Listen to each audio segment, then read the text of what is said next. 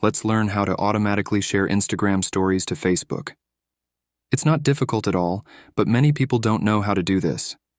If you want to know how to do it, stay until the end of the video and follow these steps. The first thing you need to do is open the Instagram app on your phone and make sure you are logged into the correct account. Once you've done that, click on the profile option in the bottom right corner, which will take you to your profile page. On that page, click on the 3 horizontal lines in the top left corner of the screen. When you click on them, a page with many options will open, and you need to click on the Account Center option at the top of that page. Once you've clicked on it, a page will open where you need the option sharing across profiles. Click on that option. If your Facebook account is not listed, add it by clicking on Add Accounts. This will open a page where you have the option to add a Facebook account. Click on it and add it.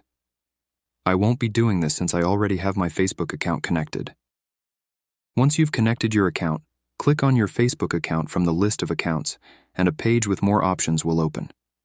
You need to enable the Your Facebook Story option at the bottom of that page. Once you've done that, you've successfully enabled automatically sharing Instagram stories to Facebook. So thanks for watching. See you in the next video.